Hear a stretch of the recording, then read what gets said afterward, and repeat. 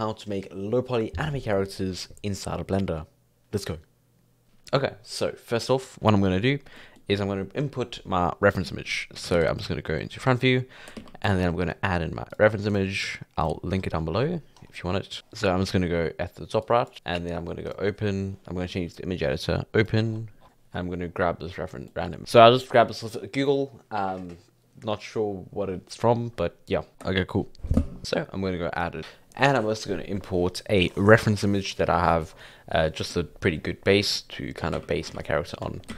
So this is what I'm going to be using as the kind of proportions and stuff for my character. So just go Shift A, image reference, and I'm going to change the opacity of it, line it up like this, and then I can start modeling.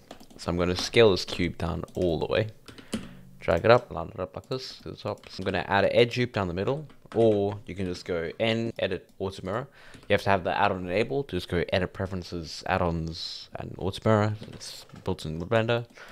And it's just a quicker way of adding the mirror. So you kind of just want to trace the outline of the character. And we're going to go side view, drag this image back, and then go to top view, duplicate it, RZ90, and then GY and drag it forward. Okay, so you can just follow the shape of the character, and I'm going to extrude out like this, and then join it. Delete this face on the inside, and join these. Select this front face, go to modifiers, turn off clipping, because you want to make sure you have clipping on earlier, and then turn off clipping, and then now we can extrude the legs out like this. Go SZ0, and then you can scale down. We can just line it up in the side view. Okay, cool. So this is looking pretty good. Cool. And then I'm just going to add a edge loop down the side like this. So maybe you have to do it twice, and then so you see like this, and then we just go use the knife tool to carry it on like that. Okay, and then you can Alt S. Turn clipping back on. Let's recalculate the normal to Shift N. See if that helps. Okay, cool. So now I see Alt S works properly. Just rounding everything out. And then if you need to fix it, you can just edge start like this. I'm gonna add another edge loop over here. Cool. And then I want to make these shoulders slightly smaller. Just on that on top view. Probably have to round out this part as well. Cool. And then I'm going to select these faces, or actually we can just change the shape of this one and extrude that out. This is for the arms. I'm going to SX0 to flatten it out. There. So we're going to go add edge loops. SX0 again.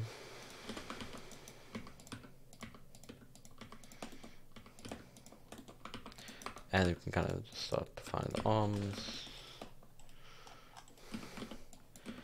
If we want for the side reference, so we can do there. Let's drag this back.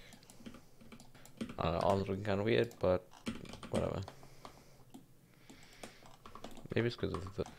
Okay, cool. And then it's going to be for the neck. So we can actually just go select this, Control B and V, like this. And we can extrude up. I'm going to add a skin texture, so I'm just going to go to materials, skin color, and then add subsurface. You don't need to do that, but I just like it more. Shoulders still look kind. Maybe if we probably help if we had it rounded out a bit. I'm going to save my file quickly. Okay. So let's just go add the face and then the hands and feet quickly.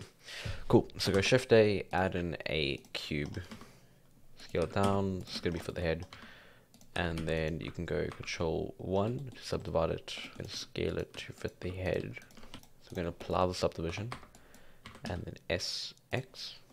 And then we're going to mirror this again. So go to the same auto mirror. Or just delete the left half and then mirror it over with the mirror modifier. So this is going to be for the face. So let's go extrude this down. Could probably even join these two together. So M and bar at last. And then I'm going to turn on vertex snapping over here. go G control, put it over there, and then we can delete this face and then join these two together. Scale this down slightly. His arms are still scuffed, but whatever.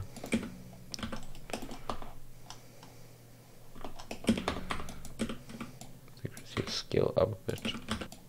Okay, that's looking pretty good. And then let's see if we can join these together.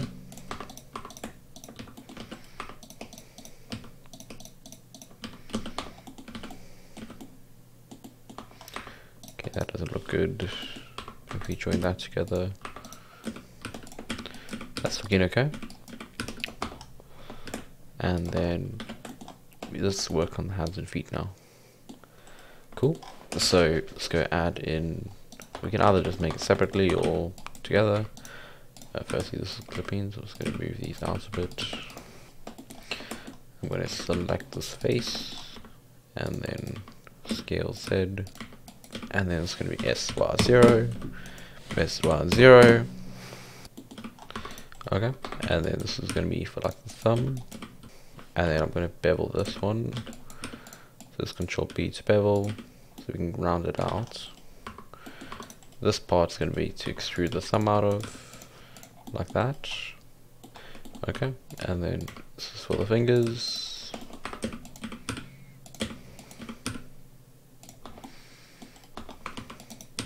Just add edge tube to round it out. Cool. And then for the feet, let's go side view, extrude Z. Okay, and then we're going to drag these down, and then like that. So the feet look kind of scuffed. So it's going to select it all, Control R and H, and go to bottom view, and then shape the foot. Don't worry, feet always look weird, but kind of have to get the right shape. And then also sometimes help to just like rotate them.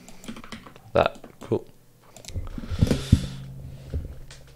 Thanks for watching. This has been part 1, making the character's base. In part 2, we are going to be carrying on with this. So click over here if it's up, and if not, check the description.